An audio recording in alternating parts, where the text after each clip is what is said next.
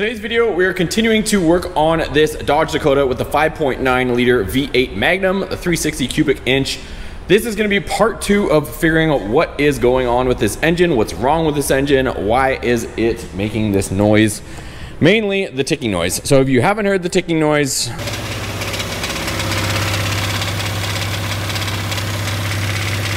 and we're trying to figure out what it is. So it's making some kind of noise, and it only does it when it's unloaded. If you're on the gas, the noise goes away. If you're off the gas, the noise goes away. If you're running it here just in park, neutral, and you rev it up, you hear this clattering sound.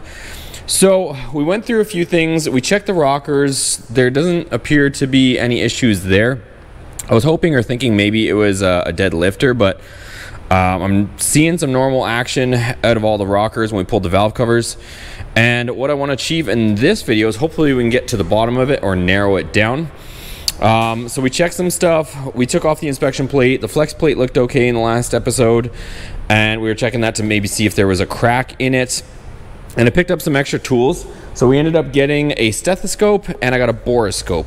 But before we get into those, since I had the valve covers off and actually ran the engine without the valve covers just to watch the action of it, got a little bit of oil seepage, so I can't even run it right now without it making an absolute smoke show. So I'm gonna pull it out, let it run, and at the same time, I did pick up some seafoam. So I'm gonna run some seafoam through the engine before we actually drop the engine oil. So I wanna run this in here, and then we'll drop the engine oil, and then I have a borescope, which is a camera essentially. I picked that up, it showed up, so I'll show you guys that. And we're gonna, after we drop the oil, we're gonna go through the oil pan and check in there, see what's going on in there. But let's pull this thing out, get it running, and see if we can't make it to make the noise for you guys again, and see if we can get to the bottom of this. All right, so I actually got it making the noise pretty good here, so let's see if I can show you guys.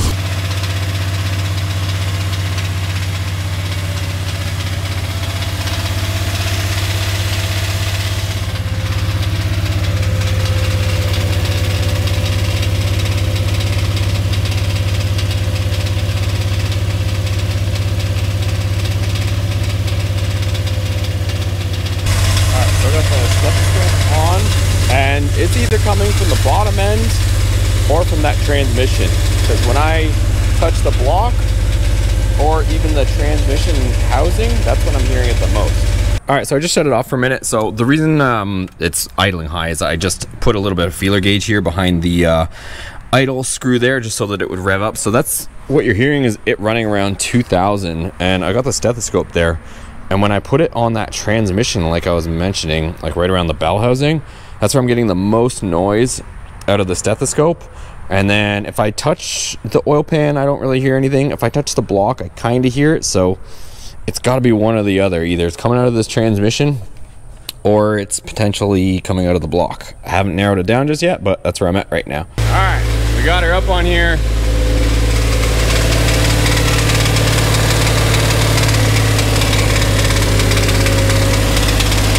Try and figure out where this damn noise coming from.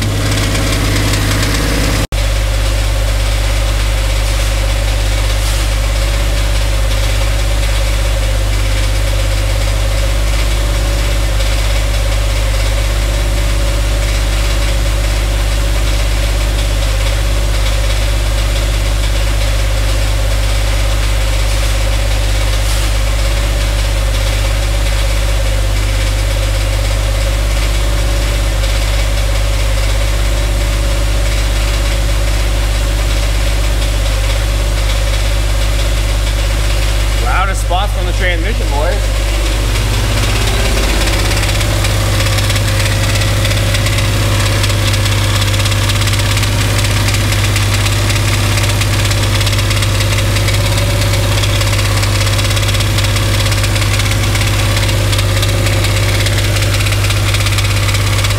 All right, so you guys heard that noise coming when we turn over the engine. So since it's hard to determine whether it's coming from the engine or the transmission, what I'm going to do is we're going to take out the bolts holding the converter to the flex plate. There's 4 of them, and I'm going to turn over the engine. But just before I do that, I want to show you guys what it sounds like with everything connected. It's kind of a little bit of a screeching sound, so I don't know. Could very well be something in the engine, but we obviously want to try to diagnose it as good as possible. But let me turn her over the engine with the transmission connected. You guys can hear it that way, and then we'll move on to plan B. Alright, you guys ready for this little screeching?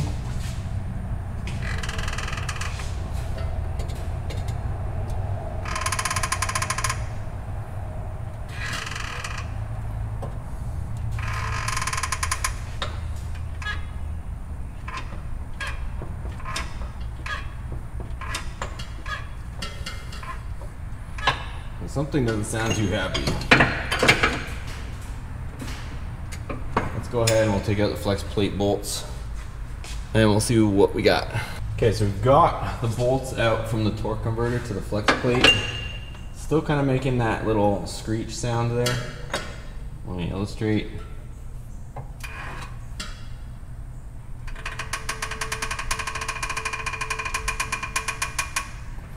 So it makes that.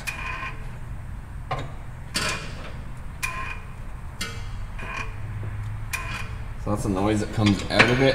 I can't turn it over fast enough from the crank bolt to get it to click back and forth, but I think what I'm gonna do, originally I wasn't gonna seafoam this, but I think what I'm gonna do is just drop the oil on this and let's run that scope up there and see what we can see in here, because I've got that camera, so we'll let the oil drain and then we'll stick it into the oil pan and see if we get any more answers. Okay, so we got our catch pan, clean catch pan, so we can see what kind of material, and let's drop the oil.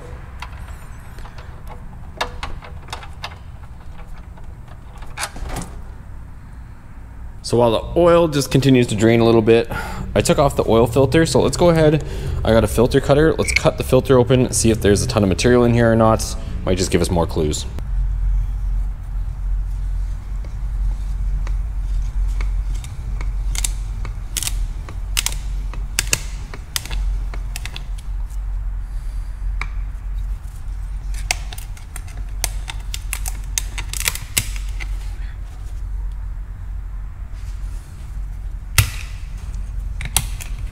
Alright, so let me lay out some cloths here so we can kind of put it on some clean cloths. Now that we're all out of here, we'll take out the element.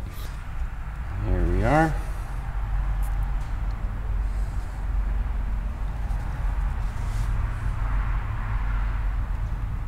I'm trying not to make an absolute mess everywhere. There's the gasket.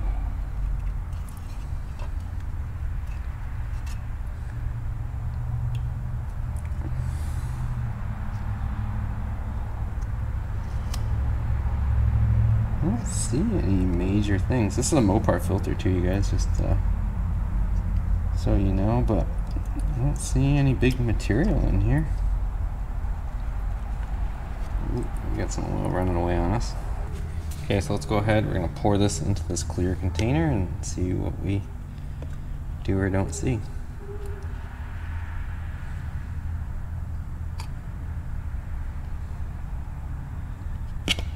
Definitely some metallics in here, but nothing like crazy.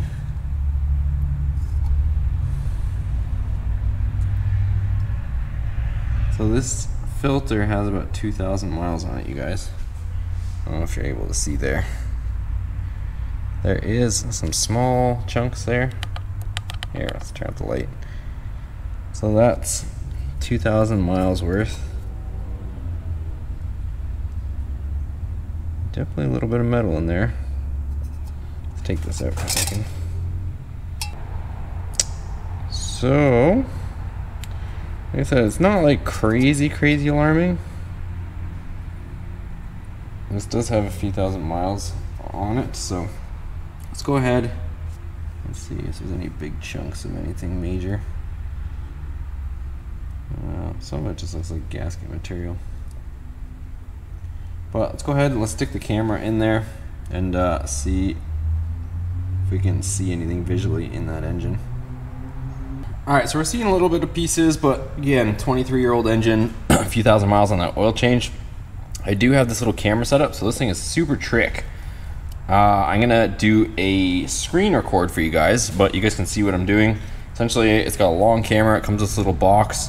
You pair it up to your cell phone and you get some crazy quality images coming out through here. And you can also adjust how bright this little light is in the end, so you can make it bright, dim, depending on what you're working on or what you're trying to see. So you can adjust it so that you can see all the different images, or you can turn it completely off. But pretty cool little thing. So let's go ahead, we're gonna stick this in there, and then we'll see what we got. All right, so I'm gonna stick this camera in through here, and we're gonna start poking around and see what we can or can't see. Probably gonna have to turn up the brightness, I would assume, because it is gonna get dark up in there. Okay, so right now I'm just turning the crank, and I found a couple rods that look like, it's hard to, I found the perfect view, and then of course I knocked the camera out right when I wanted to show you guys. But it looks like the crank moves, but then this one rod, you can see that it doesn't start moving, and I can go back and forth with this, which is the crank. This rod's moving accordingly. This one looks like it's kind of not moving immediately with the crank. So could possibly be rod bearings. That's what some people said.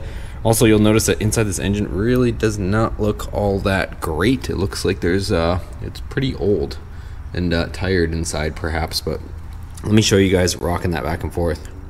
All right, so what I want you guys to pay attention to is this. So that arrow is the crank itself. This is the rod in question, and over here is another connecting rod that's actually moving when I turn the crank.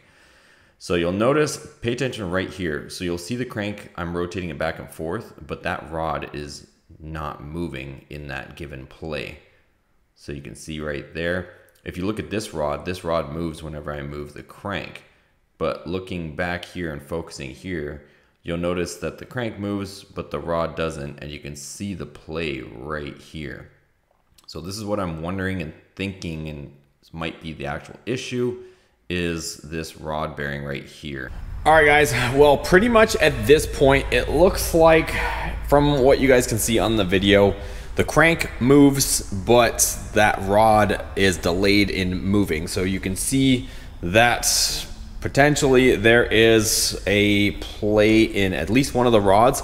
So what I'm thinking of doing, I could just, you know, say okay, whatever, we'll just swap the engine. But I think, comment down below what you guys want to see. I think what's going to be a little bit more interesting is for us to actually confirm that. So I think rather than leaving this whole thing as an open-ended mystery, the engine doesn't burn any oil, it doesn't smoke, it doesn't do anything weird. We drove across the country with it. There's hardly any material in here. But if it's just a case that it needs rod bearings, I think what we're going to try to do, you guys, is that way we can kind of put this to rest. We'll pull the pan in the next video and we'll double check the rods, see what's going on. If it is just the rod bearings, we'll see if we can throw a set of rod bearings in it. We'll check the crank, see if it looks half decent shape. If it is, then we'll go ahead, throw rod bearings in it, and then we can actually put it back together, and hopefully we can see if that solves it. I think that sounds a little more interesting, but let me know down below. If you guys enjoyed this video, give it a thumbs up, subscribe, and we'll see you guys on the next video.